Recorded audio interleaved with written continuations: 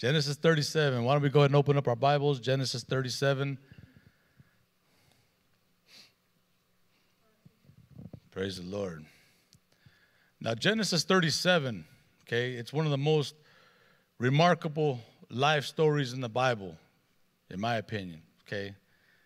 We've been following the stories of many great men of faith throughout this time of study, right, through the book of Genesis. Now, Hebrews chapter 12 tells us that we are surrounded by a great cloud of witnesses, right? A great cloud of witnesses.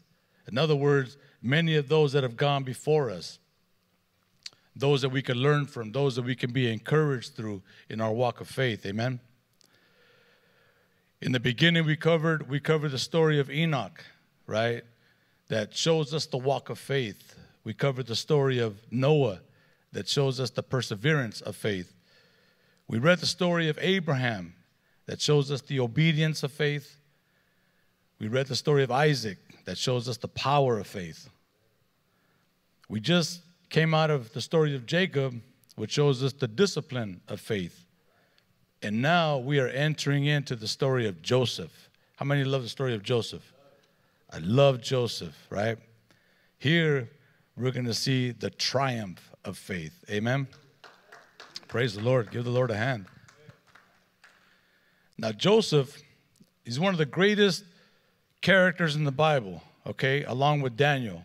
He's only one of two major characters where there's no sin that is mentioned, okay? There's one quarter of Genesis is dedicated to Joseph. You would think that God would spend more time with creation, right? Because creation is huge, right? The universe is huge, and the universe is still growing.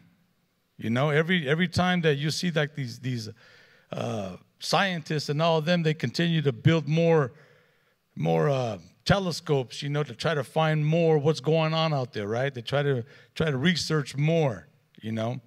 Come to find out that every time when they build a big one, it shows more in depth of the universe, and they find out how much less we know. I believe that the information that we know as far as the universe is concerned is but a speck of sand in comparison to God's creation, right? But here God spends 12 chapters on a single individual. I believe that the reason why he does that is because Joseph is a wonderful, he's a remarkable, he's a powerful picture of Jesus. And Jesus, how many of us know that Jesus is the main subject, the main interest that God loves? Amen?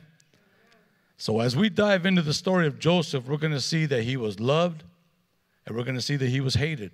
We're going to see that he was favored and that he was abused. We're going to see that he was tempted and that he was trusted, that he was exalted and that he was degraded. Yet over the 110-year life of this powerful character in the Bible, we'll see that he never took his eyes off of God. He never ceased to trust God in everything that he's gone through. We're going to cover some of that, of what he's going through. We're going to see that Joseph goes through a whole lot of adversity, right? But even through all that adversity, it never hardens his character. He experiences prosperity, but even that doesn't ruin him. Joseph was the type of guy that was the same indoors as he was outdoors. He was the same in secret as he was in public. Amen? How many of us know that that's how we got to be? Right? That's how we got to be. We can't be coming to church and putting up a front and then back home we're a different person. Right? We got to be the same all the way around. So as we follow the life of Joseph, we're going to find some insights about Jesus. We're going to see some prophecies that point to Jesus. And we're also going to have some understandings concerning the nature of Jesus. So in other words, wherever we touch on Joseph, we're going to touch Jesus. Amen? So let's go ahead and get started. Verse 1. Jacob lived in the land where his father had stayed, the land of Canaan. Now this is the account of Jacob's family line. Joseph, a young man of 17, was tending the flocks with his brothers the sons of Bilhah, and the sons of Zilpah, his father's wives. And he brought their father a bad report about them. I did pretty good on the pronunciations, huh? Not like last week. Last week, man, there was a whole lot of butchering, huh? Amen, tongue twisters. Okay, now Joseph was the 11th son of Jacob. Okay, he was the firstborn of Rachel, whom Jacob loved. He was the second of the youngest of all the sons, and he was Jacob's favorite.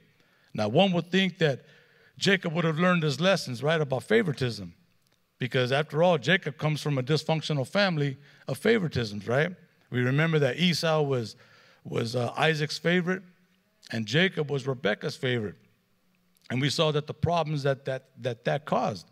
So here we're seeing that the trouble continues, okay? The troubles continues in the sons of Jacob.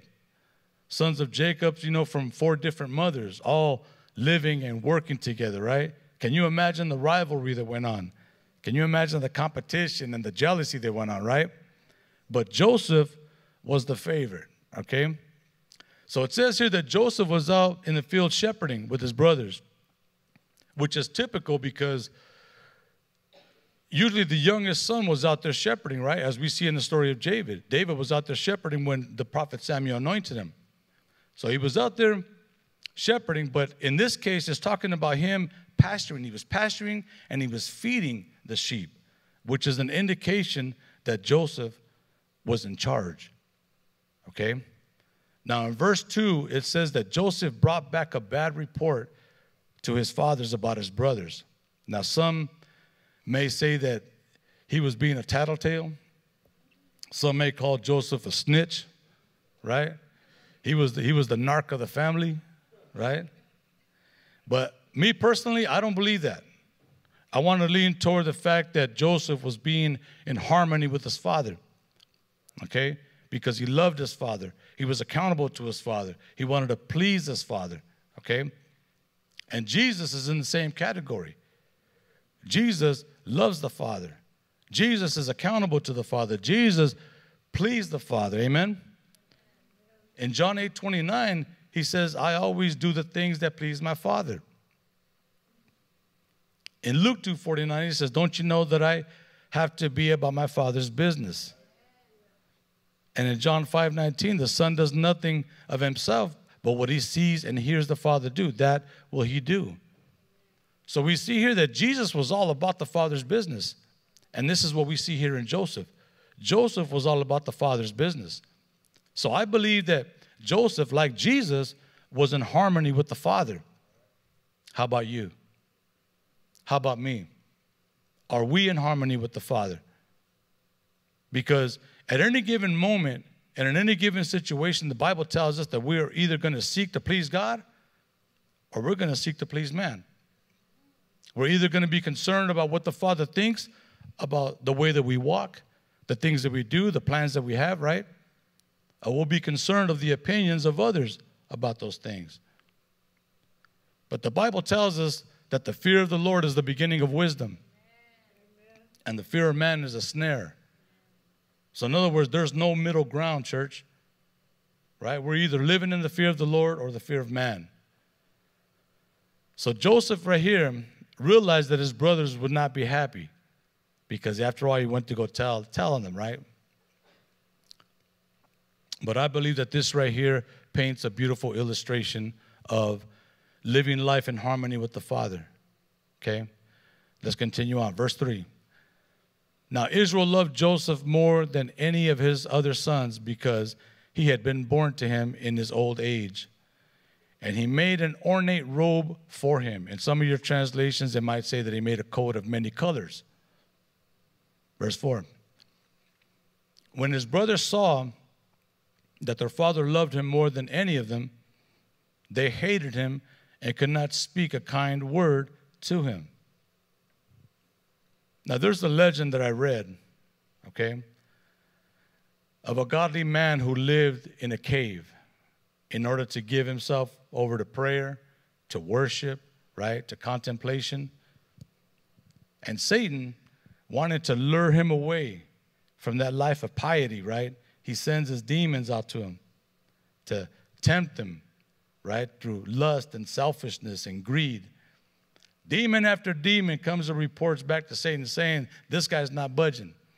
He's not moving, right? So finally Satan says, let me do it. I'll do it.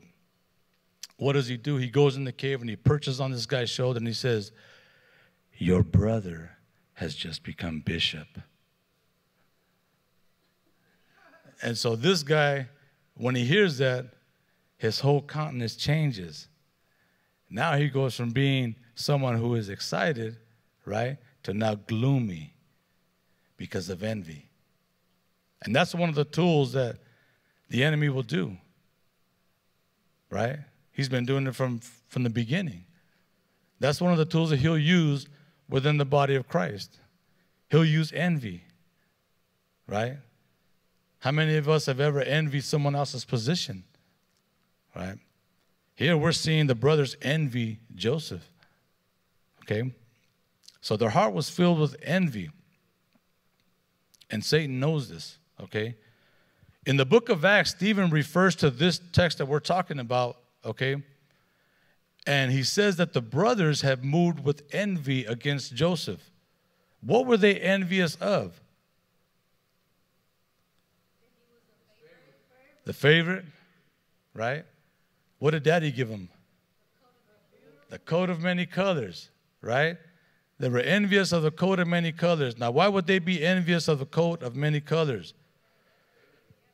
They didn't get one, right? Okay.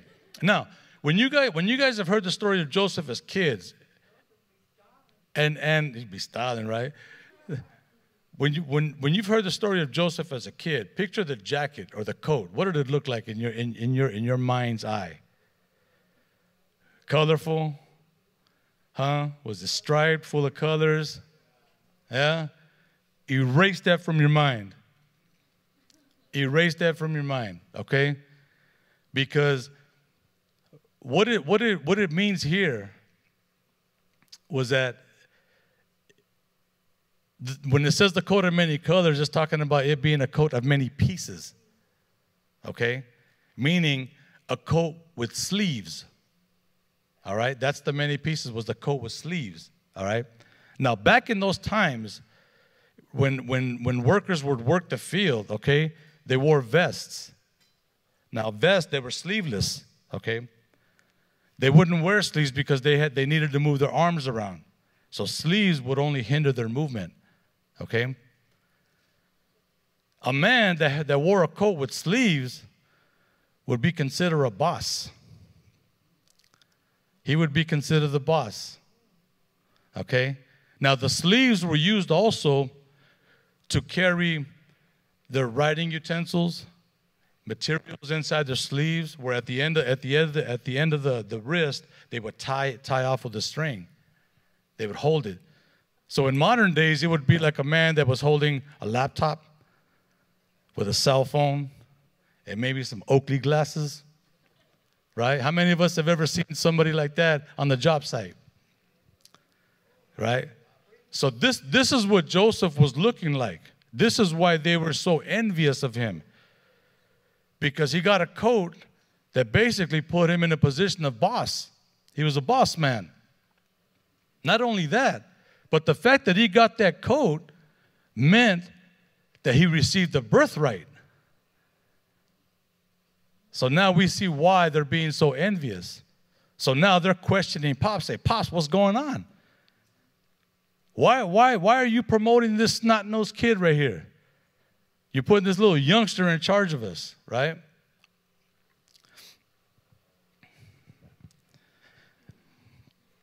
This is going to get good, I promise. Okay. So the coat right here is signified the birthright. Now, we covered the birthright, right? The birthright goes to who? That goes to the firstborn, the oldest. Who was the oldest? Reuben. Reuben was the oldest. But Reuben disqualifies himself. He disqualifies himself back in chapter 35 because he ends up sleeping with his father's concubine, right? But here, the oldest is still receiving the birthright, because after all, Joseph is the oldest of Rachel, the wife he loved, right? So he receives the birthright, okay? Now, not to mention the fact that it says here that Joseph was born to his old age.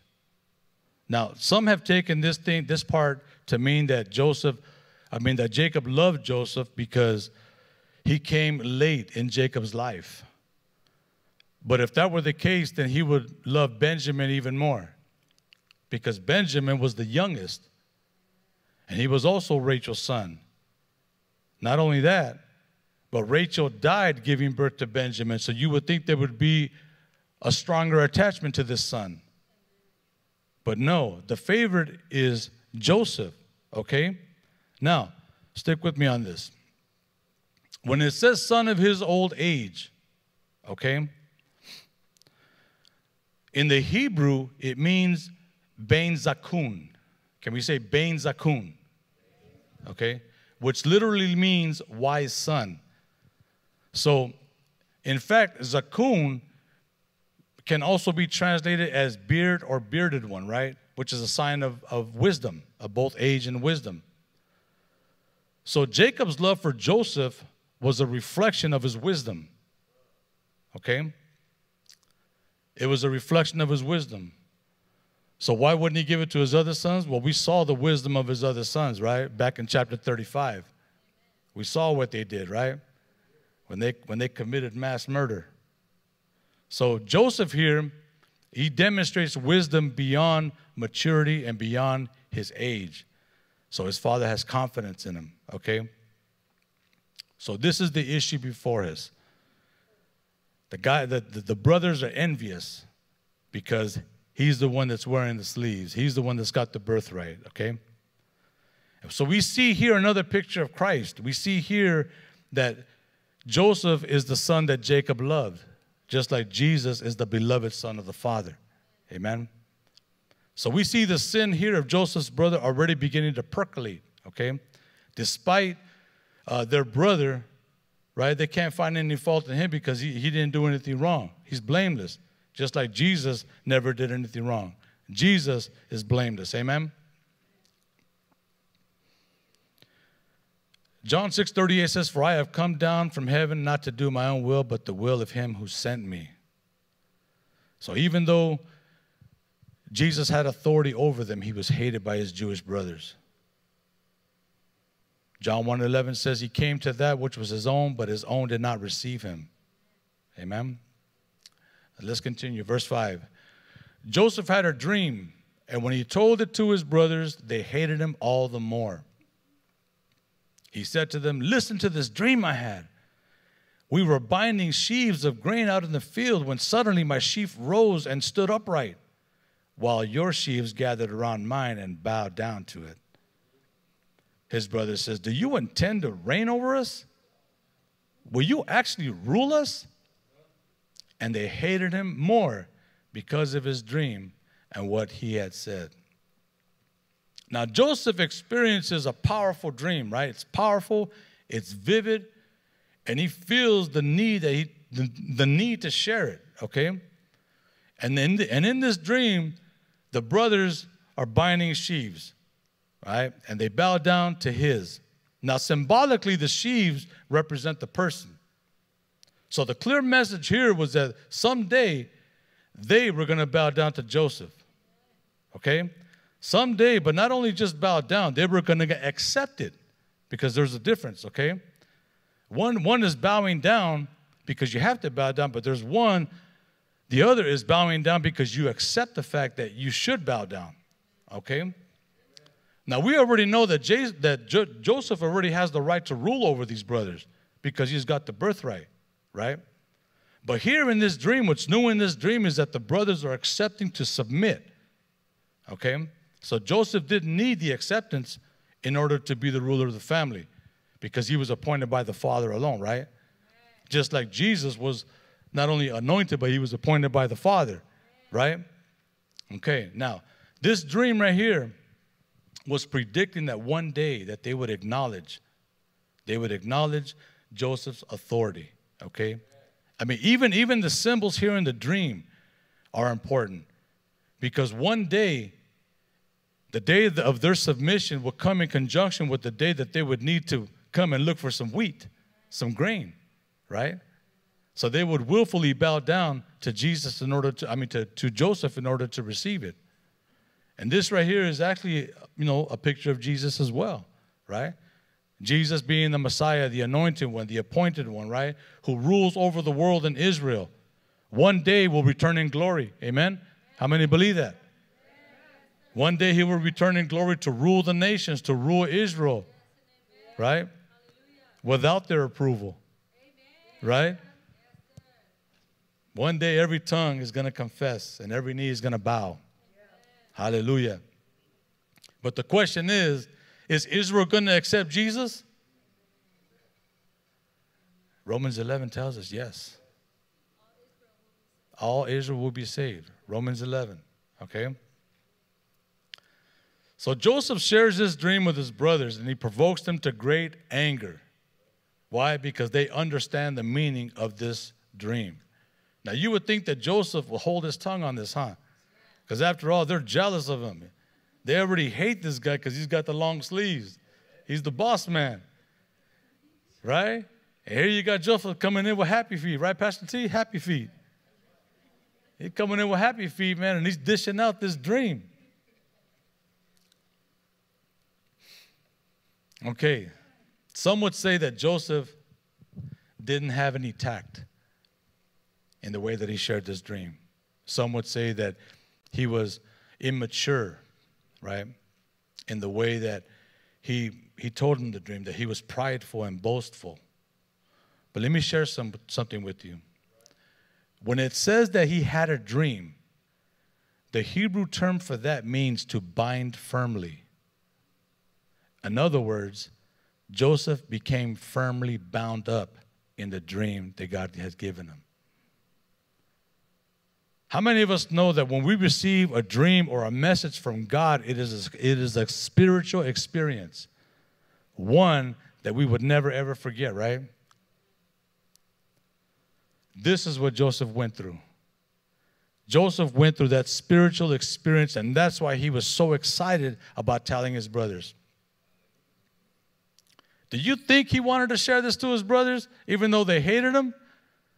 Naturally, probably not. But the fact that he had a spiritual experience from his dream, I'll tell you what, when we get that way, man, there's no way we can contain that, right? We bubble over and we want to tell the whole world. Huh? And this is Joseph's experience right here. He went to them because he wanted to let them know, hey, this is what happened. Listen,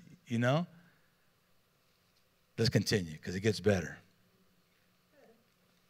Verse 9, then he had another dream, and he told it to his brothers. Listen, he said, I had another dream, and this time the sun and the moon and 11 stars were bowing down to me. When he told his father as well as his brothers, his father rebuked him and said, what is this dream you had?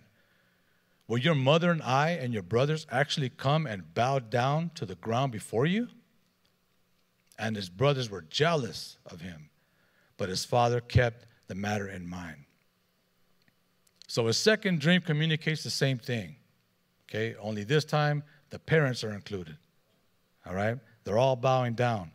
The symbols have changed from the sheaves of wheat to now the sun, the moon, and the stars. And Jacob knows what they mean. Anybody know what they mean? Israel. Specifically, his family, right? Sun, moon, and stars. Jacob, Rachel, and the brothers, right? So Jacob knows the interpretation of this, and we can see the tie-in in Revelation chapter 12. Chapter 12, verse 1, it says, a great sign appeared in heaven, a woman clothed with the sun, with the moon under her feet, and the crown of 12 stars on her head. She was pregnant and cried out in pain as she was giving birth where she was about to give birth. Then another sign appeared in heaven, and an enormous red dragon with 7 heads and 10 horns and 7 crowns on his head. The tail swept a third of the stars out of the sky and flung them to the earth. The dragon stood in front of the woman who was about to give birth so that it might devour her child the moment he was born. She gave birth to a son, a male child, who will rule all the nations with an iron scepter. And her child was snatched up to God on his throne. So who's the woman? Israel. Israel, the 12 stars are the tribes, right? And who does she give birth to? Jesus, right? The Messiah. So this right here is actually fulfilling the prophecy from way back in Genesis chapter 3. And we see here that the enemy has always tried to overcome, has always tried to get rid of Jesus, get rid of that prophecy, right? Even to the point of always going after the people of Israel. And Satan thought that he had everything already done at the cross. But he didn't realize that the resurrection was coming. The resurrection and the ascension, right? That right there pretty much sealed his fate. So Joseph's dream not only points to the moment when his family will come to Egypt to be saved, but it also points to the future where Israel will be saved. Amen? Amen. Give the Lord praise. Somebody help her out.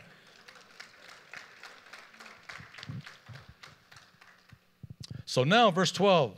His brothers had gone to graze their father's flock near Shechem. We remember Shechem? What is Shechem? It's the wicked place, right? What happened there? Right, Dinah. Dinah was taken advantage of, right? She was raped. But it was also a place, where her brothers, Levi and Simeon, right? They turned into Michael Myers and Jason and just slaughtered everyone, committed mass murder. Okay? So Shechem was a worldly place. Let's continue, verse 13. And Israel said to Joseph, as you know, your brothers are grazing the flocks near Shechem. Come, I'm going to send you. I'm going to send you to them. Very well, he replied. So he said to him, go and see if all is well with your brothers and with the flock, and bring word back to me. Then he sent him off from the valley of Hebron. When Joseph arrived at Shechem, a man found him wandering in the fields and asked him, what are you looking for? He replied, I'm looking for my brothers. Can you tell me where they are grazing their flocks? They have moved on from here, the man answered. I heard them say, let's go to Dothan. So Joseph went after his brothers and found them near Dothan. So Jacob says, your brothers are in Shechem. He's telling Joseph, your brothers are in Shechem, which is what? A worldly place, a place of wickedness, a place of depravity, right? Will you go help them? He says, yes, here I am, right? Isn't that a beautiful interaction between a father and a son? Joseph leaves his father in Hebron. Hebron means fellowship or communion. Does that remind us of somebody? Jesus. Jesus left the fellowship and communion to come to this Shechem in search for his people, right? Joseph was sent to Shechem. Jesus was sent to a sinful world, amen? Shechem represents the sin of the world in this story. The name Shechem means to shoulder, as in bearing a burden. Shechem was a burden to who? A burden to Jacob, right? Everything that went on, this is a burden that Jacob had to carry. But it also represents a burden that Jesus came to bear also, amen? Amen, praise the Lord. Even the detail of the man who finds Joseph wandering around forms a picture of Jesus, okay? Joseph is wandering about in Shechem, right? But he finds no one. Joseph is without a home. He's without a family. Reminds us of Jesus, right? Jesus came into the world that was not his own. Jesus had nowhere to lay his head, no one to receive him, right? At the end of chapter 7 of the Gospel of John, it says that everyone that was with Jesus went home. They went to their families. Where did Jesus go? To the Mount of Olives. Why? Because Jesus was a wanderer, right? For God so loved the world that he gave his only begotten Son, right? Hallelujah.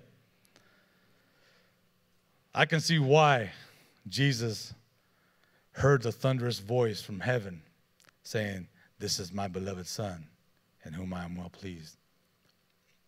Because Jesus knew that him coming to this world, he was going to die. He was the first to raise his hand. He says, "I'll go." Right? When Jacob said, "Will you go?" Joseph said, "I am." That's Jesus. He says, "Send me. I'll go." Right? Praise the Lord. So Joseph goes to Shechem, and Jesus comes to Calvary. Amen? Amen. Hallelujah. Amen. Praise God. Verse 18. But they saw him in the distance, and before he reached them, they plotted to kill him. "Here comes that dreamer," they said. "Come now, let's kill him and throw him into one of these cisterns and say that a ferocious animal devoured him. Then we'll see what comes of his dreams." Now, while Joseph was a distance away, this is where they plotted to kill him, right? They planned to kill him. We see the same thing with Jesus. The Jews, the Sanhedrin, right? They were plotting to kill him as he was a distance away from Jerusalem. Amen? So we can see the sin brewing in their heart already. Because how many of us know that before we can act out into sin, it's got to brew in the heart first, right? Because the problem is an internal problem. Amen? So we see that the sin was already beginning to percolate, beginning to brew in their heart, right? So this is the problem, the heart, the problem. Amen? So they were jealous of their brother, and they were willing to kill him for what? A coat and a few dreams, right? How many of us know that jealousy is a dangerous thing?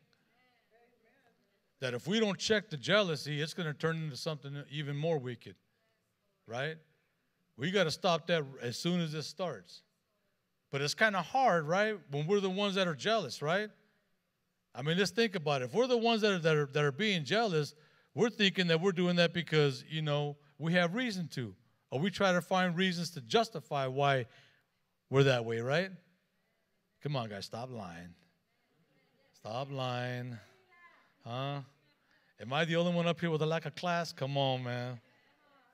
Huh? Come on, somebody, right? Jealousy can be difficult to recognize because our reasons for it seem to be right, right? Okay. But if we don't check it, if we go along with jealousy without it being unchecked, it's going to turn dangerous, okay? It would be harder to uproot that, okay?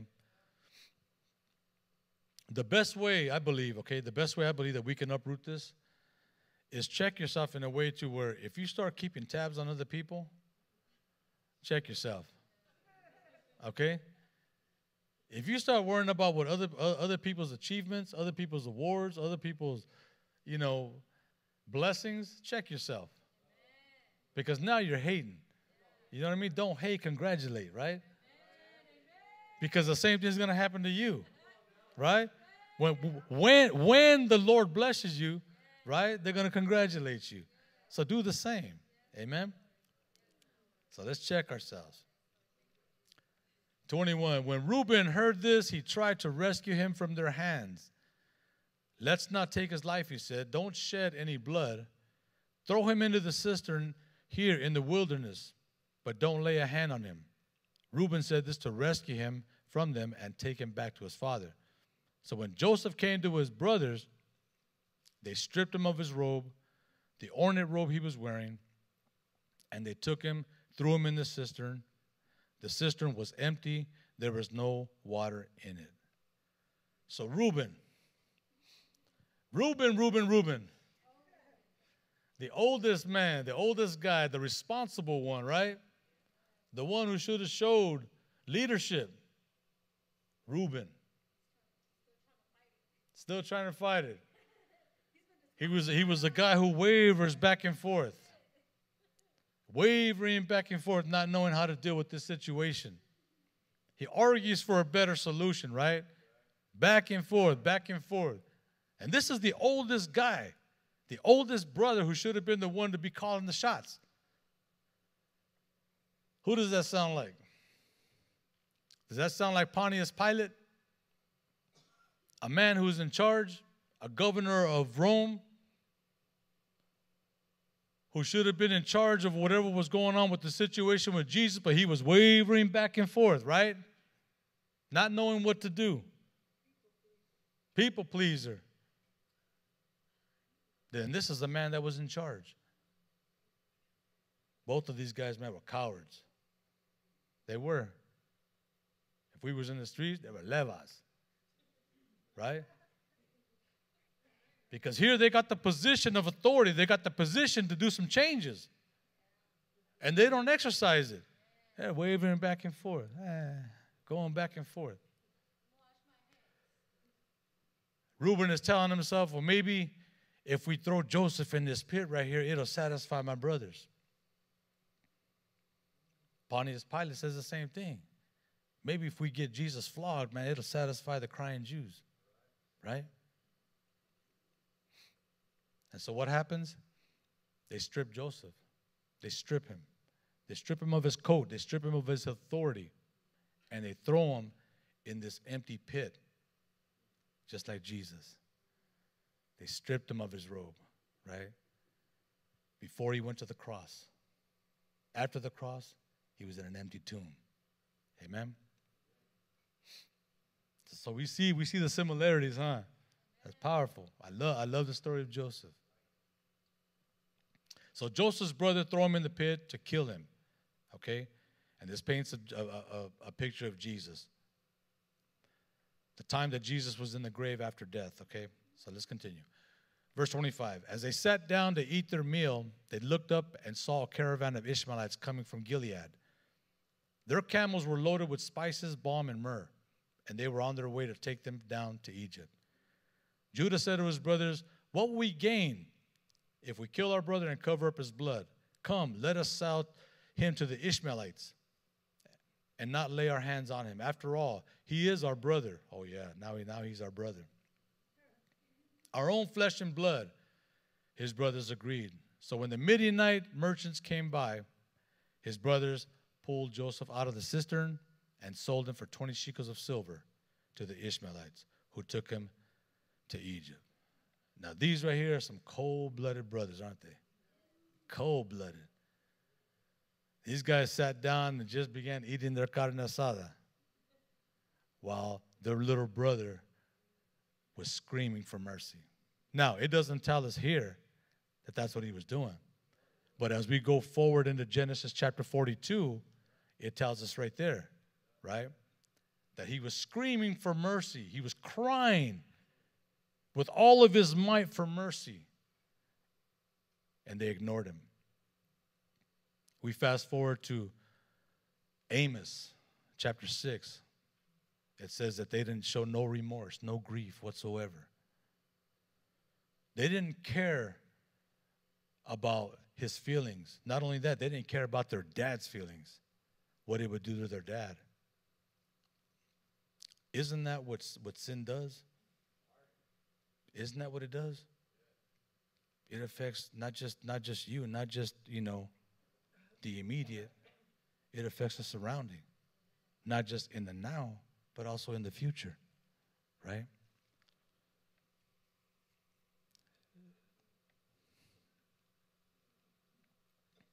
They cared about themselves, right?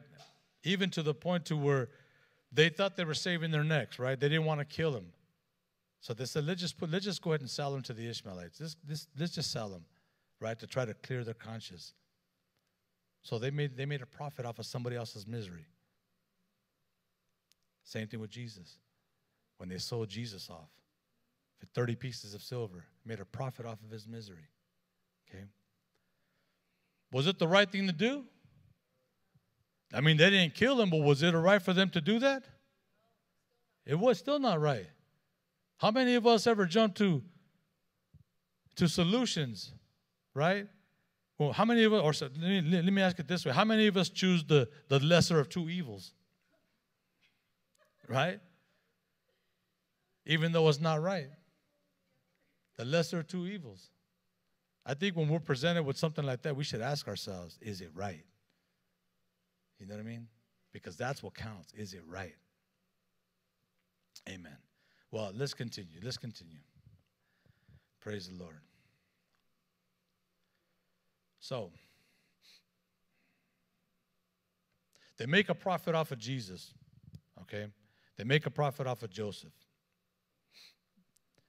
So we see here that in the same way, as I mentioned, Jesus was actually handed to a Gentile pilot, just like Joseph was handed to the Gentiles, okay? He was sold off for 30 pieces of silver. Now, they sold Jesus off to the Roman people, right, to the Gentiles, because apparently, according to the law, you know, they weren't allowed to kill. But isn't it funny how they were ready to kill this woman that was caught in adultery? Isn't it funny how they were trying to throw Jesus off a cliff? So why the hypocrisy now? Because we see God's hand at work. Prophecy had to be fulfilled, right? Because the way Jesus had to die was through crucifixion, right? What I love about this is the victory. Because even though Joseph is in a pit crying, right, begging for mercy, and these guys are sitting down having their meal, the next time that they sit down to have a meal in the presence of Joseph, Joseph is at the head of the table. That's victory, isn't it? That is victory. And I think the biggest victory is Joseph never retaliates. That's the biggest victory. Joseph looks at them dead in the eyes as he's eating his meal with a heart of compassion, right? Just like Jesus. Jesus never got back to us. He never took revenge. He continues to look at us with compassion, right? Every day we mess up. Every day we're sitting at a table eating our sinful meal. But Jesus is crying out to us that he still loves us. And he wants us. This isn't the life I've chosen for you. Don't do that, right? I love the story of Joseph. 29. When Reuben returned to the cistern and saw that Joseph was not there, he tore his clothes. He went back to his brothers and said, "The boy isn't there. Where can I turn now?"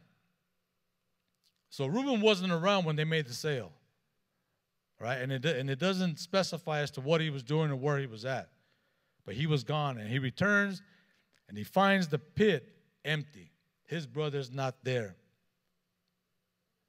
The ironic thing that went on, that goes on here, is that he's worried about himself. He says, what's going to happen to me? What am I going to do now? What he should have been asking is, what's going to happen to Joseph? He's gone, right? But what's going to happen to me? What am I going to do now? Reuben was too busy trying to find a solution that wasn't going to work. Remember, he was trying to do things in secret. But God knew his motive, huh? He was only doing it to save his own skin. Him being the oldest guy, he was the one responsible. If something that happened to him, who is it going to come to? The oldest one. He was already in hot water for what he did back in chapter 35. Right? So he was doing it to save his own skin. Now, had he exercised his position and stepped out in boldness, no matter how they thought about it, no matter what they did, had he stepped out in boldness, he wouldn't be singing this shoulda, coulda, wouldas, right? It'd be a different story. But instead, now he's faced with a task of having to face his father and break him the bad news, right? But when you're out to save your own skin, you'll do whatever it takes to conceal the truth, right? Or pervert it. Verse 31. Then they got Joseph's robe, slaughtered a goat, slaughtered a goat and dipped the robe in blood. They took the ornate robe back to their father and said, "We found this. Examine it to see whether it is your son's robe." He recognized it and said, "It is my son's robe. Some ferocious animal has devoured him. Joseph has surely been torn to pieces." Then Jacob tore his clothes, put on sackcloth, and mourned for his son many days. All of his sons and daughters came to comfort him, but he refused to be comforted. "No," he said, "I will continue to mourn until I join my son in the grave." So his father wept for him. Now here we see Jacob being deceived by the blood of a goat. How did Jacob deceive his father? With goat skins. Right? Remember the first lesson that he learned in the School of Hard Knocks? This is a few chapters back. Anybody remember? His first lesson that he learned in the School of Hard Knocks. Huh? You reap what you sow. Right? In other terms that we've used, what comes around goes around. Isn't this something how it's still happening even now? Decades later? That's the power of sin, right? It not only affects the now, but it affects the future, right? You reap what you sow. But here, right here, we also see a wonderful picture of Christ in the goats, okay? In Leviticus chapter 16, the law provides for a certain ritual of the Day of Atonement. 2 goats are involved, 2 goats, okay? One goat has sins placed on the sins of Israel placed upon it, okay? And then it's sent outside the city, outside of the assembly. The second one is killed and the blood is poured out on the altar, okay? Jesus is a picture of both goats here. Jesus is the one crucified outside the city, okay? And the blood that is shed, right, is for the sins of the world. Is to wipe the altar clean, the altar in heaven. Amen? So in this scene also we find both goats in Joseph and in Jesus, okay? Joseph pictures Christ sent outside the assembly of Israel. He's on his way to Egypt now. They sold him. He's on his way to Egypt. He's going outside of the assembly, okay? While the other goat is sacrificed in an effort to cover the brother's sin. We see the similarities? And then Jacob, "My son has died. He's been devoured by an evil beast." Right? But Jesus was also devoured by an evil beast. The evil beast of my sin, the evil beast of your sin, that devoured Christ. But the awesome thing about this story is the victory in the end. Because we know that Jesus rose again, amen? Death cannot hold him. As we follow this story of Joseph, we're going to see Joseph being the victor. That's why we call this message the triumph of Christ. I mean, the triumph of faith, right? But I kind of wonder what's going on with the brothers. How are the brothers feeling, listening to their father wail and cry? What's going on through their mind? Are they full of regret? Right? Are they remorseful? Because here, Jacob is in anguish. Right? You would think, that they supposedly love their father. You would think that his crying would cause them, to have remorse, to repent. Exactly. Think about Joseph. What's going on through Joseph's mind as he's now on his way to Egypt, chained up, crying, wondering why his own flesh and blood turn their backs on them, right? So the moral of this whole story is that it's better just to avoid the sin, huh? Just avoid it. You know, there's so much that we can avoid by just avoiding the sin. Jealousy, get rid of that. Jealousy, man, is like a silent killer, man. It starts to mess with your mind, then your heart. And before you know it, man, it messes with your whole life. Amen? Avoid it in the first place. So it's better to what? Live in the fear of the Lord. Make that your number one thing when you wake up every morning. Lord, I'm gonna live today with the fear of the Lord. Amen? Amen? Let's pray. Father God, we just bless you tonight. We're thankful, Lord, for your word. We're thankful for the many lessons, Father, that we see here in the life of Joseph, in the life of the other characters, Father, that we mentioned before, Lord. We're grateful, Father, for the great cloud of witnesses, Father, that we have to learn from and to be encouraged by, Lord. But we're mostly thankful, Father, for Jesus. We're thankful, Lord God, that this chapter right here has painted a picture, Father, of what Jesus has done and what he continues to do for us, Lord. We're so grateful, Father, for such a great plan of salvation that you've given us. So we ask, Lord God, that you would forgive us, Lord.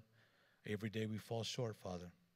Have mercy on us, Father. Forgive us, Lord, and help us each day, Father, to surrender, submit, Father, and to live our life for you. Let every day that we live, when we wake up, Lord, that we would live in the fear of the Lord, Father.